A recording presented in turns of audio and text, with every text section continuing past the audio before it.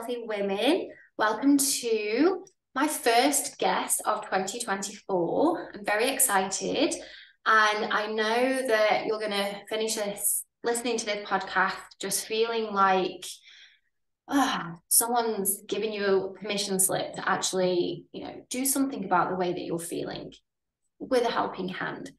So I have Jen with me today, Jen Wilson, and she is a wellness coach, and she helps women to overcome stress and exhaustion. And she's here today to share her story, her experience, and just leading you out of that sort of mindset if you feel stuck there now. And I know a lot of you, especially in the new year, are probably feeling it. So welcome, Jen. How are you? Hello. I'm really good. Thank you. Thank you for having me.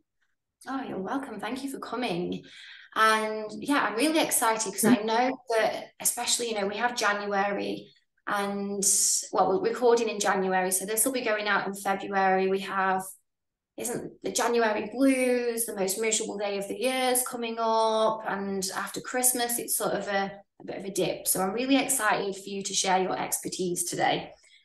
Can we start with a little bit of background? So who are you? Where are you from? And how did you end up being a wellness coach? Yeah. So I'm Jen, and I live in a place called Harrington, which is on the west coast of Cumbria in the UK. I live with my husband, my 2 dogs, and my 8-year-old son.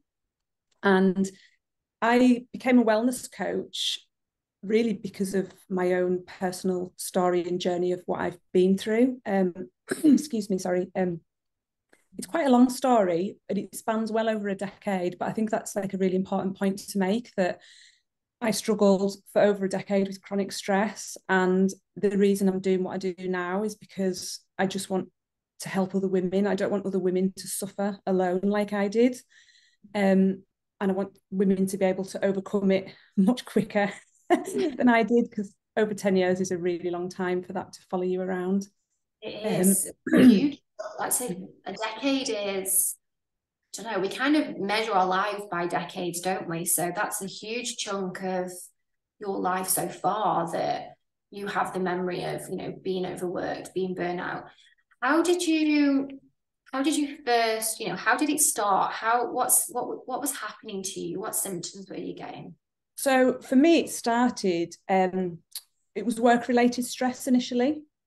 And I was in my late 20s and pretty new to the workplace. So, you're all learning out. You don't really understand the pressures and the strains and everything. And I was in a job which I now know that I wasn't suited to, but I was having all these symptoms. I was feeling really like emotional and tearful, and like I wasn't coping, and really, really unsettled. And I thought, oh, I need to get a new job because this isn't for me. So I got a new job.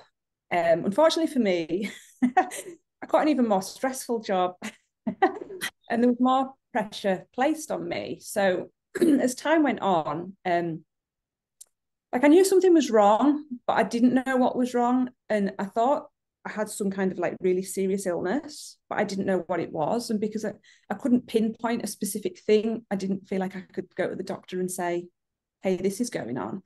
And I read a magazine article one day, and I vividly remember exactly where I stood in my old house, and it was this 2-page spread on stress, and it had this tick box of symptoms, and I had them all.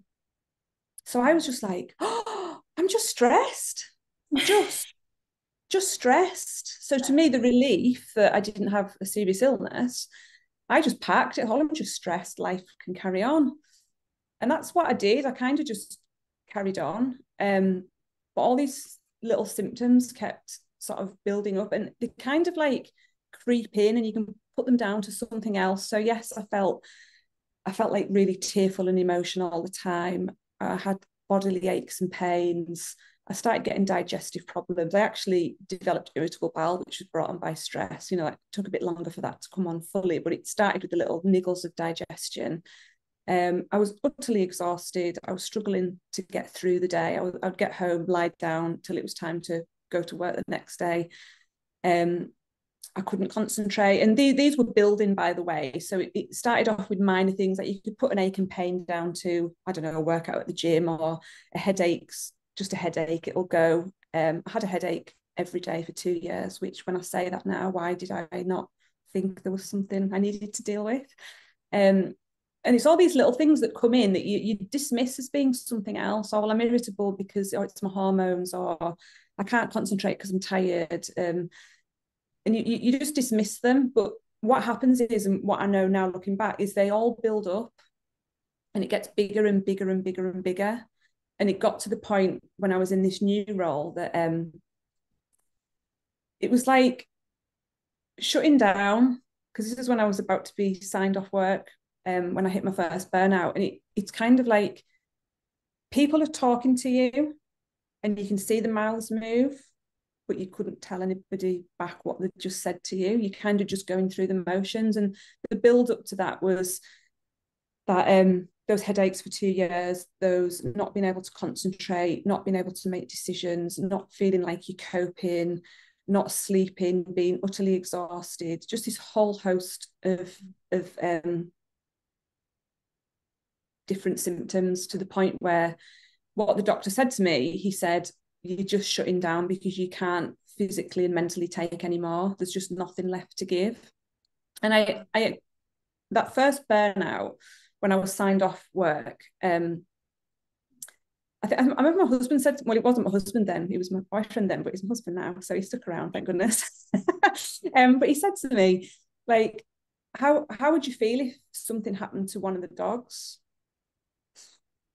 And I think he was like testing how bad a place I was, because I genuinely didn't feel anything about anything or anyone. I was just utterly numb to life. And that's burnout. You've just got nothing left to give. There's nothing mentally, there's nothing physically, there's nothing emotionally. And the physical side, from being an active person, it would take me all day to get out of bed, get dressed, take the dogs for one walk.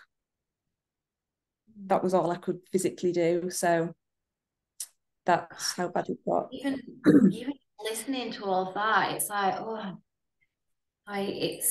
it's hard, and it's hard to hear, and knowing that lots of other people are doing exactly the same as what you did. And I wrote down here just stress, and I underlined it, because that's what people say, oh, I'm just a bit stressed, or it's just that, just shouldn't be there.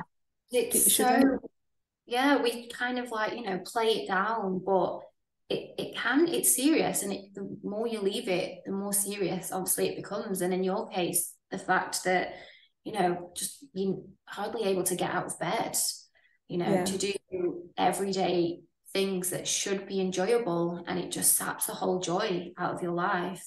Yeah, you're like robotic. You're just like going through the motions. You're kind of existing, but you're not existing at the same time, if that makes sense. You're there existing, but there's nothing happening. And that just stress, I can honestly say now that if I had fully understood the implications on me physically, mentally, and emotionally with stress, I certainly would not have celebrated just being stressed. And people do say it, and a small amount of stress, we all know we need it to get through challenging times and busy days, but it's when that builds up and it becomes chronic and it's there all the time that it becomes like a really big problem. It's a debilitating stress. Like you say, we all have, when I talk about anxiety as well, like there's a certain element that is normal. You worry about things, it's normal. A little bit of stress, normal. It's the way that, can you deal with that? And then it goes, and then that's it. You carry on with your life. That's when it's okay, because it's life. But when it is taking over and your life is becoming the stress. How old did you say your son was? So was this all happening when? So this was before. So I was signed off from that job once, stupidly. And I'm sharing this because I know other people do this, because my friend's doing a similar thing at the moment. I went back after 6 weeks because I thought, well, it's the job, and if I don't go and face it, it's never going to change. So I went back after 6 weeks, and all I'm saying is I wasn't there for many more weeks before I was signed off really long term. And I was off for a really long time, and I went through the whole process of, you know, all the different therapies and counselling and CBT and all that stuff that they send you for, but nothing like really worked. And then one day something just clicked, and I thought, there's only me that can make this better. And when that clicked, I still had absolutely no clue how to do that, by the way. I was absolutely clueless, but there was something inside was telling me, because what I used to say to people, I just wish somebody would flick a magic switch and make it all go away. So you're clinging on to all these different therapies and counselling, thinking something amazing is going to happen. And I'm not knocking those procedures, but something amazing doesn't necessarily happen, and it can take more than that. And I know now that a big part of that is inside, knowing that you have to be willing to do more, and it's down to you. So I took a bit of a plunge at that point, and I thought, right, career change, I need to get out of what I'm doing. So I enrolled on a personal training diploma. And I know that sounds really random, going from like a corporate office job to that, but I would just like to say that when I was in the height of building up to that stress, I did go to this exercise class religiously twice a week. And I swear that kept me going more, because I used to come out feeling really relieved and good and relaxed. And because of my irritable bowel, I developed an interest in nutrition. So I had this interest in exercise and how it helped me with my symptoms, and I had an interest in nutrition. So personal training diploma it was. And then I had a complete career change. I went to work in a health and rehabilitation gym with people with lots of chronic illnesses like heart disease, lung disease, cancer, strokes. And it was an amazing job. And I'm sharing this because it was a really not a stressful job at all. But all I would say is that, and I'm doing the hindsight thing again now, I hadn't dealt with the stress. Yes, I'd been signed off. Yes, I retrained. Yes, I got a new job.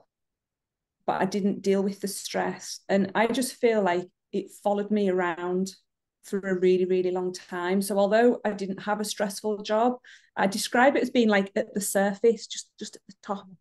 And the very slightest thing would just tip me again, you know, and I'd be emotional and I'd be a bit of a wreck. And I kind of went on like that for years, because I didn't know any different. And nobody like said, hey, Jen, that's not normal. Or maybe me being me, I put a front on and didn't let everybody know.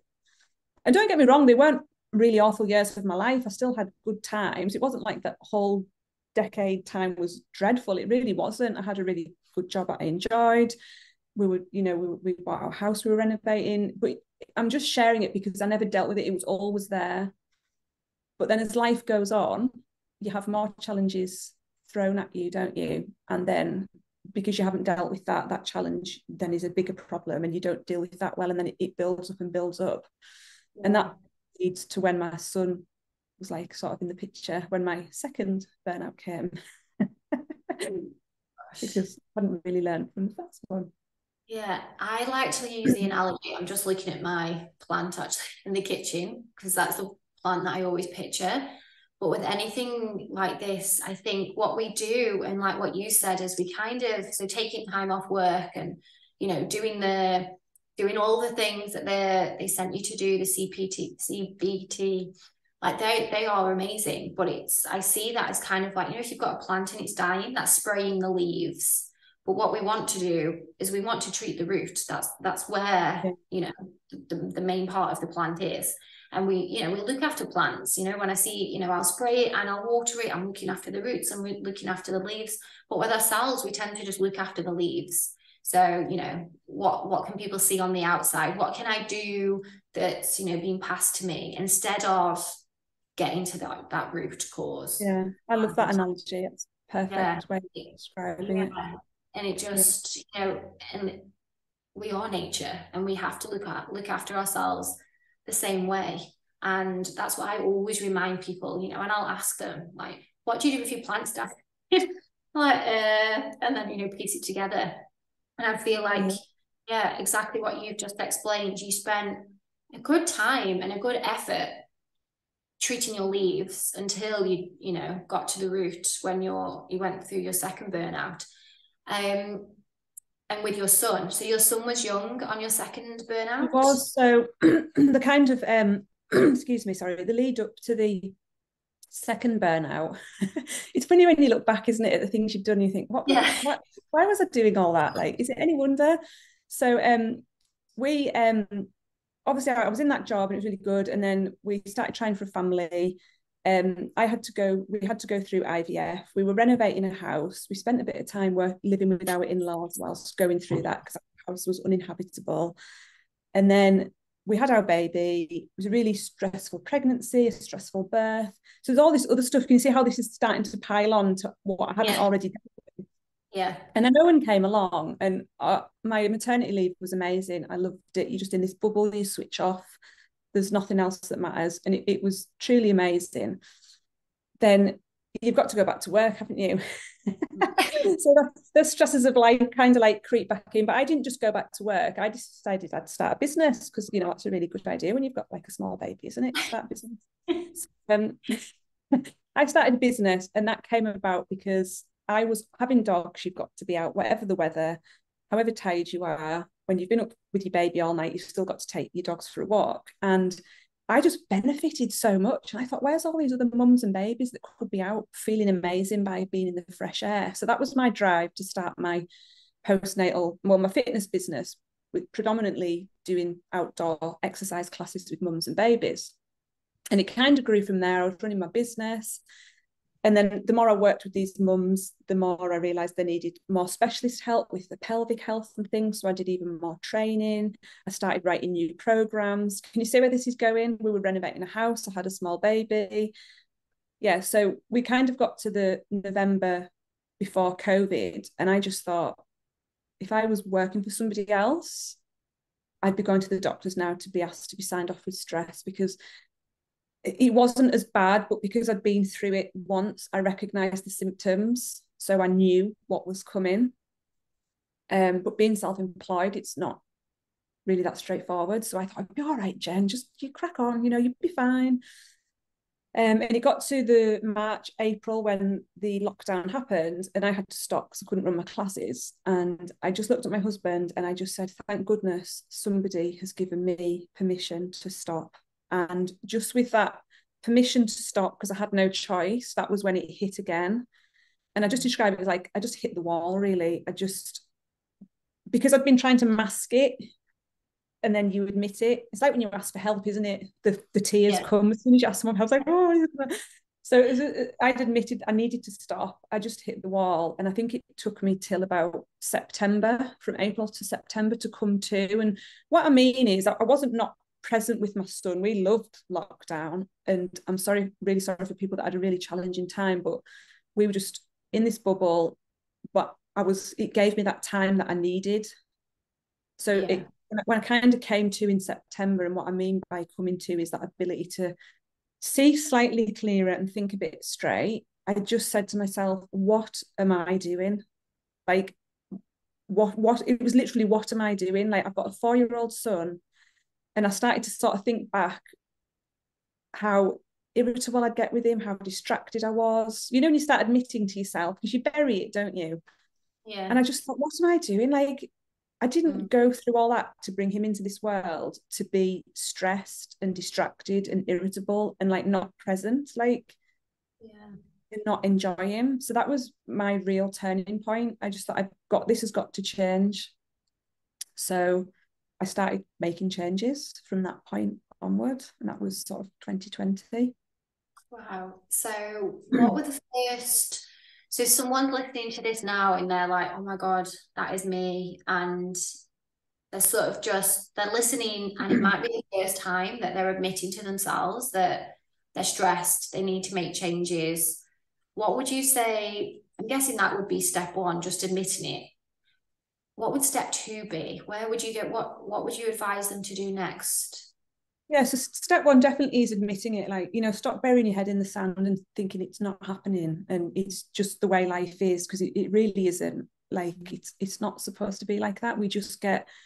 You can get so dragged into stuff, and you're in so deep before you know it, you can't see another way.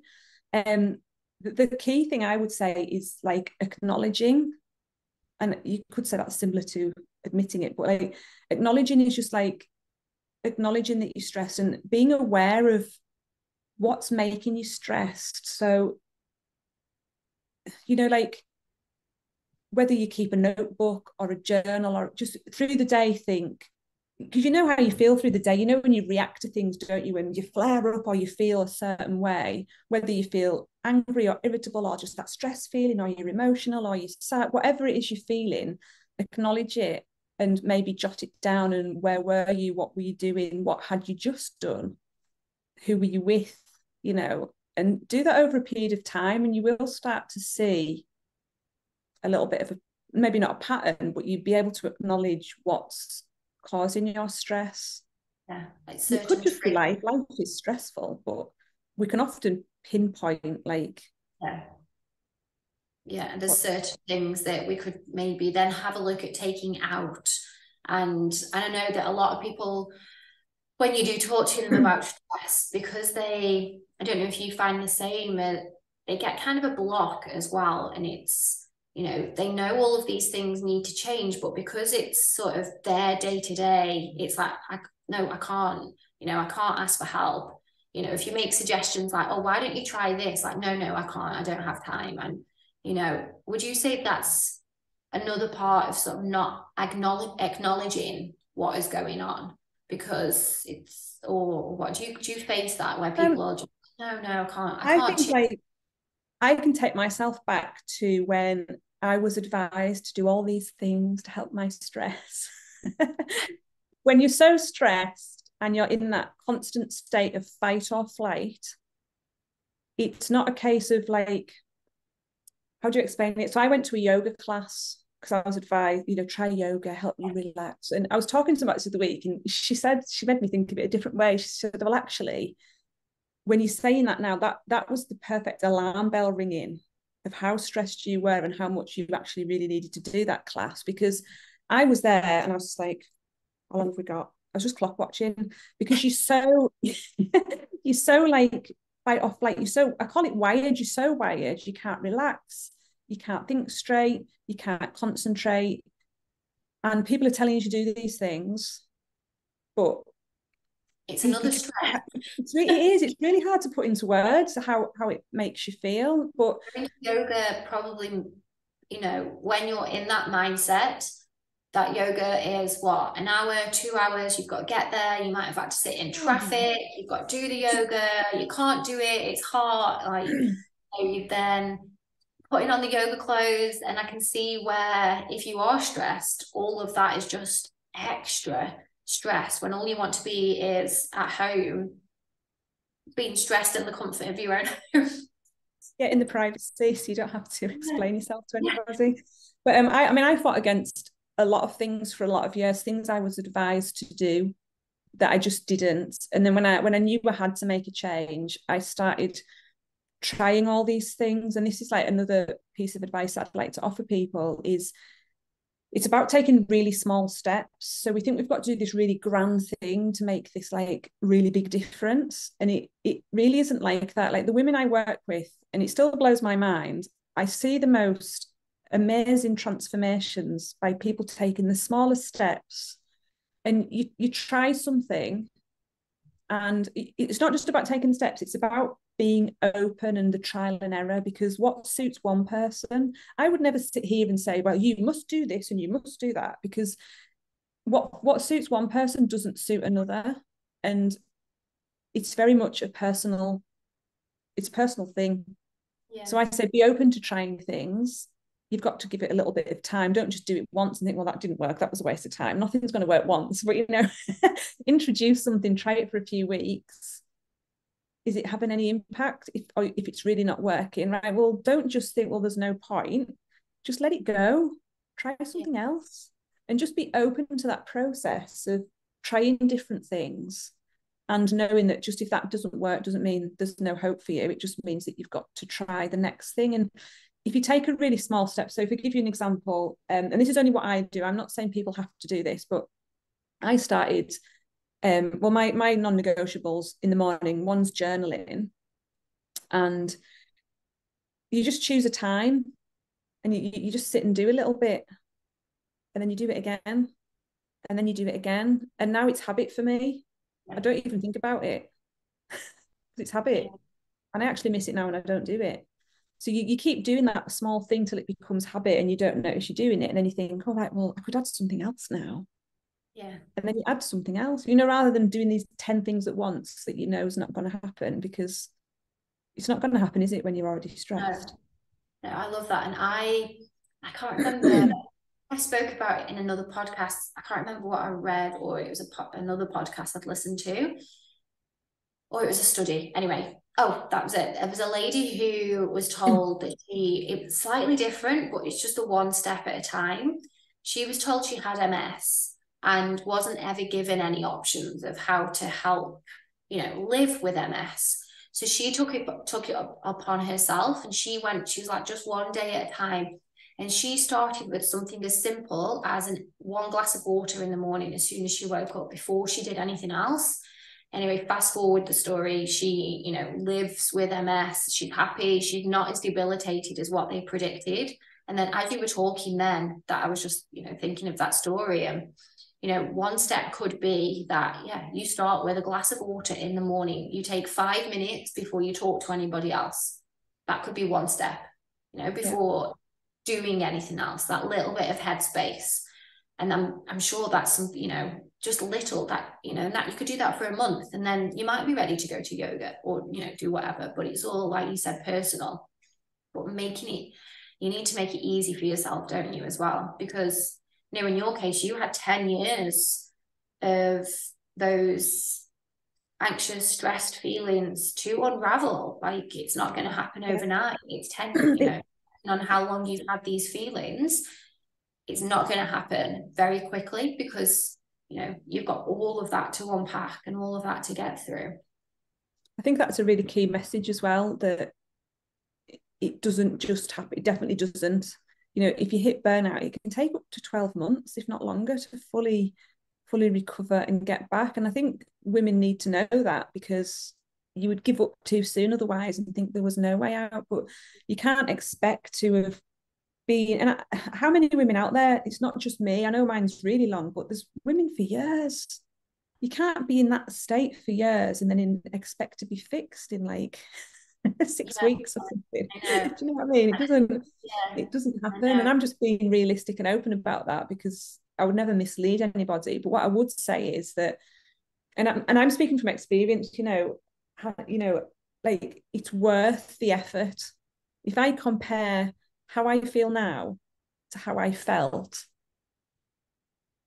there's no questioning that it wasn't worth doing what I've done. And I don't deny it's been challenging. I don't deny I've sat with some uncomfortable things. I don't deny that it's been hard work, but it's worth it. Yeah. It's definitely worth it. And you're on the other side. And I always try to, when I talk to people as well, just visualize yourself being on the other side, and how does it feel? Because you will get there. So allowing yourself to sort of imagine your future self, 12 months time, where do you want to be? You want to be on a podcast sharing your story with other women to help them out. Amazing. It's having that, and it's listening to people like you as well, seeing that there is an end to that chapter of your life. Because you do get stuck in it. And I know women will be listening to this, and they might be the same as you, 10 years. And I always think of friends, and I think, gosh, you have your certain friends that are the stress friends, but now we've been friends for like 10 years, 12 years, and they're still the stressed friend, So if you're listening to this and it's not you, reach out to your friend who is your stressed friend. Because if they've been your friend for a long time and they've been your stressed friend for a long time, then they've probably, they probably need your help, or they probably want some support, or even just ask them, like, are you okay? But really sincerely, because we all have those people, and the longer we see it, it comes natural to us as well. Do you know what I mean? And I think also as women that, that reaching out and asking, we're really good at putting on a front. So when I got signed off from work long term, everybody at work was like, what?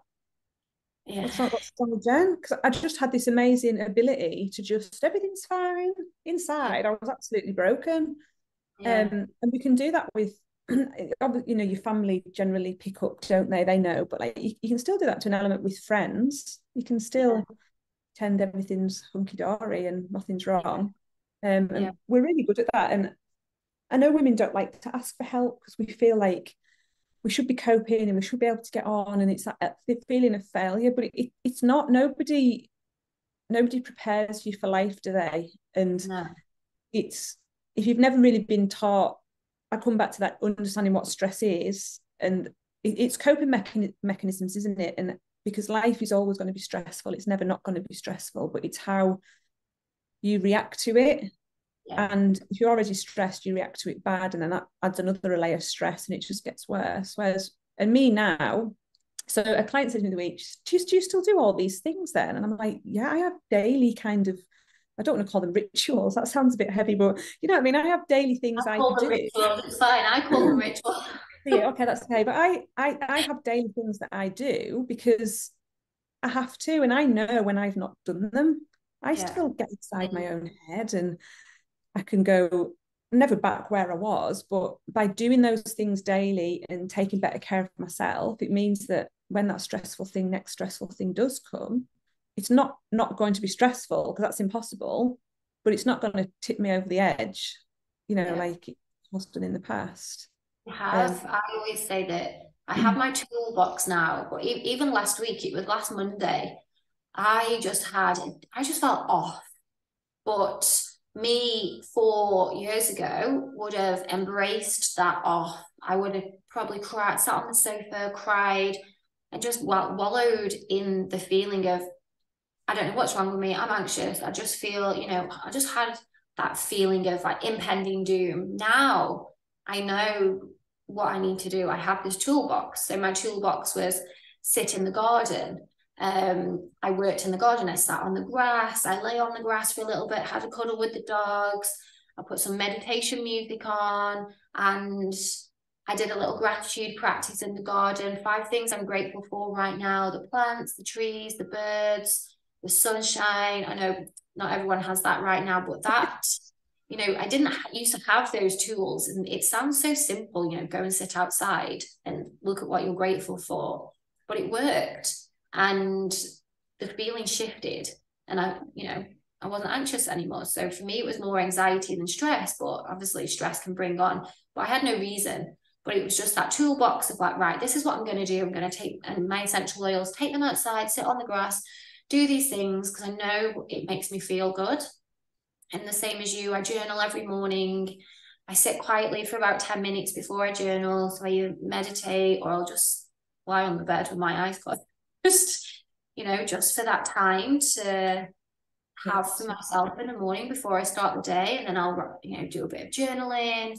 And it's having these tools that, other people might hate that. I know people that I meditate, but I know some people are absolutely not. Makes me feel worse. I just get into my head. I will try go for a walk then. It's still getting into that space in your mind, and it's finding, some people prefer to go and work out and go to the gym and lift heavy weights or go for a run. We all have our own toolbox, and it's about building that toolbox up, isn't it? That's what I was saying before. It's finding those things that work for you, and it can be frustrating because, again, you just want this magic thing to happen, but you just got to be patient. The key thing is, if you do those small steps and they become part of your habit, they're not just a quick fix, they become ingrained into your day-to-day life. So then that means you're always doing them. It's not necessarily, and I still, like you, I have extra tools I might go and get if I'm feeling a particular way, but I do those day-to-day things that keep me on an even keel that I don't even think twice about now. So yeah, and I think like another important message for women is, don't be afraid to like ask for help and support. There's nothing wrong with reaching out. I had to, because I implemented all these different things, looking after myself better and lots of boundaries in place and saying no, and a better boundary with my business.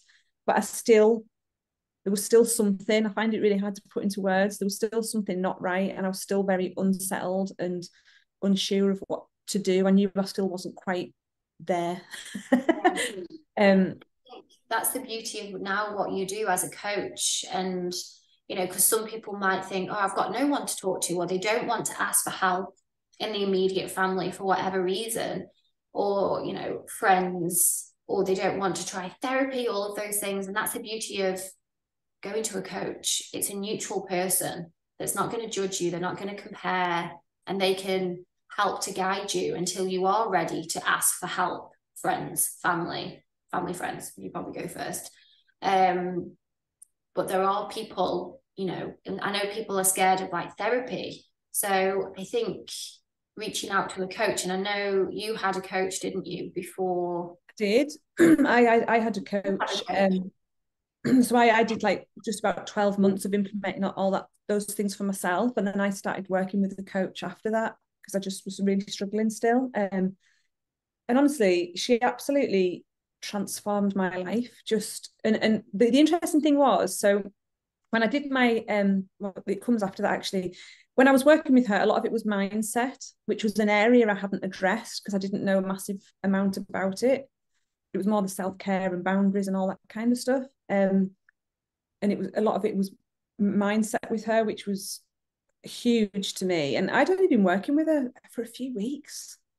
And prior to seeing her, I literally couldn't think straight. My head, and I know so many women are like this, everything just went round and round on a loop. I just was, crazy.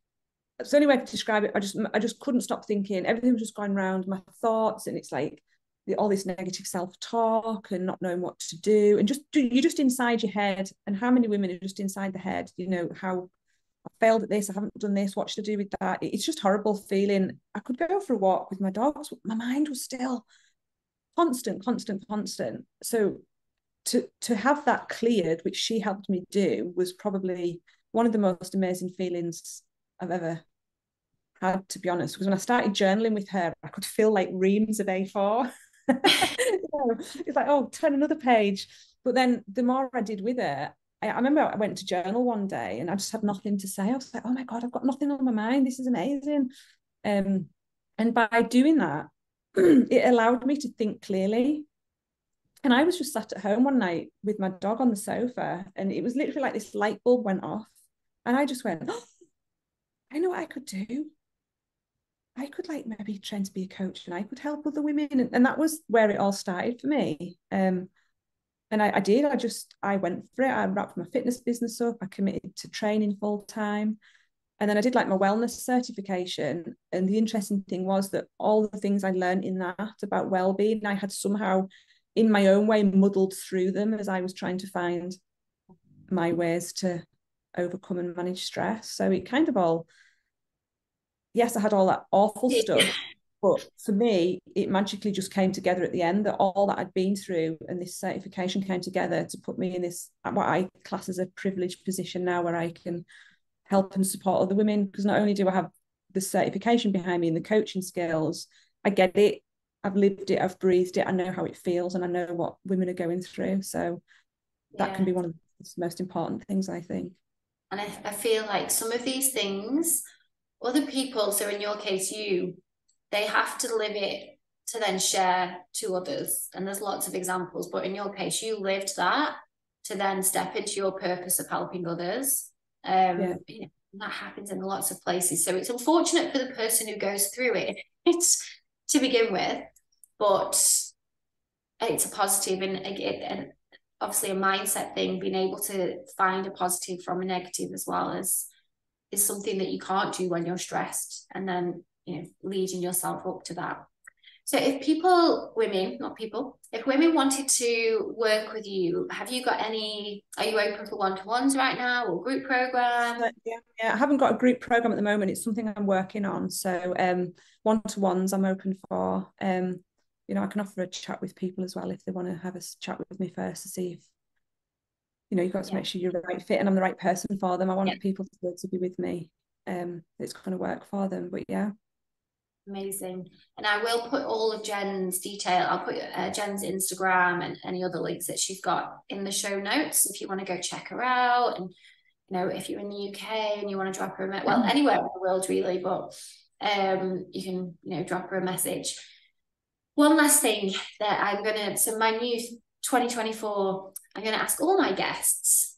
So what is your vision for the women listening to the podcast? So after they've listened to this podcast today, what is your vision? What would you like to what would be the last thing you'd like to share with them?